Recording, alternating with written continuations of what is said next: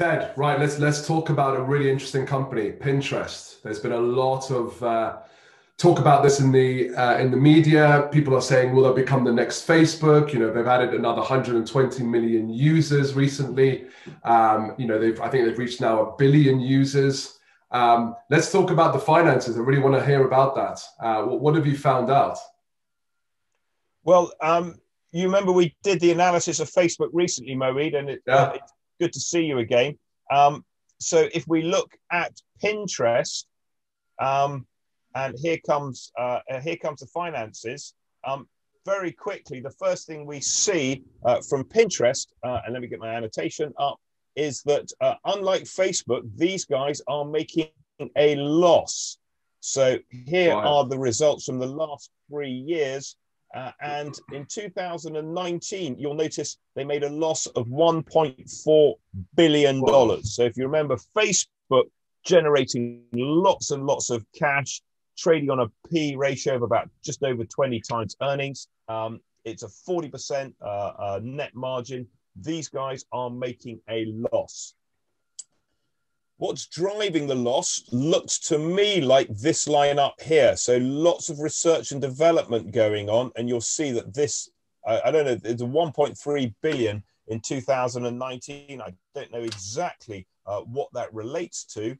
But, that they're making a decent, a reasonable gross profit margin, 73%.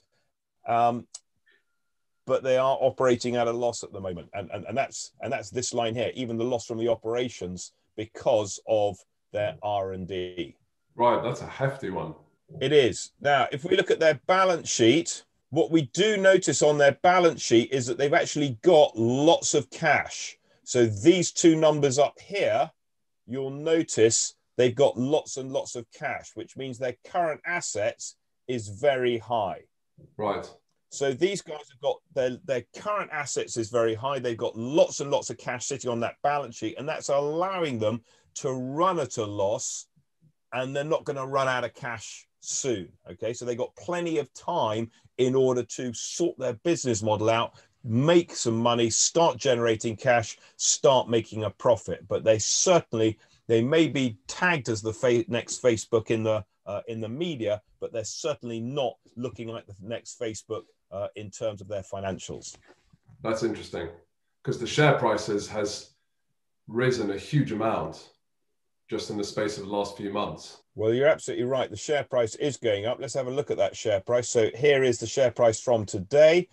We'll notice down the bottom, we see the market cap is $54 billion. The net asset value, so the numbers we were just looking at here, so this is the net assets less the liabilities, which is the shareholders' equity. That's this bit down here. And you'll notice that the equity, the net assets of this company is 2.2 billion. So again, we notice here that they've raised lots of money and they are making losses with that money. So at some point, they've got to start making money. They've got to start returning that investment to the shareholders.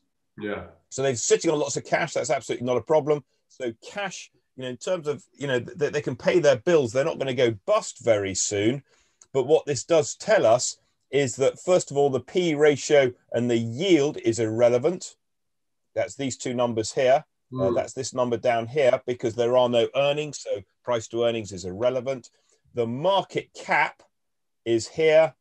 Okay, so that's the number we put in here. That's from their net asset value. So in effect, you're paying about 52 billion more than the company is worth in terms of its breakup value. Obviously, you're paying for the future potential. But this company it's all jam tomorrow. There's no jam today at the moment. Well, another possibly expensive tech company.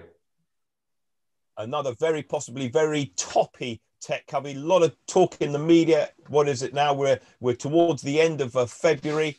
2021. A lot of comment in the media about toppy companies, very, very expensive, very frothy. Is it the last hurrah of the tech market? Is there going to be a cyclical move out into the value stocks at the moment? Who knows? But if I was holding Pinterest, I would certainly set my stop losses pretty close, and I'd want to be dancing close to the exit on this one. That's my opinion, not my advice, Moeed, as we always give that caveat. Yeah, so interesting, right? So if anyone's selling to this company, then I would assume if you can help them make more sales and increase the annual revenue per user. Can't remember what it is now. I think it's just over $1. Then they're going to be very interested in working with you if you can prove that. So very interesting Absolutely. to see on Pinterest there. It looks like another possibly expensive business, but the finances have helped us really understand a bit more about this company and its valuation.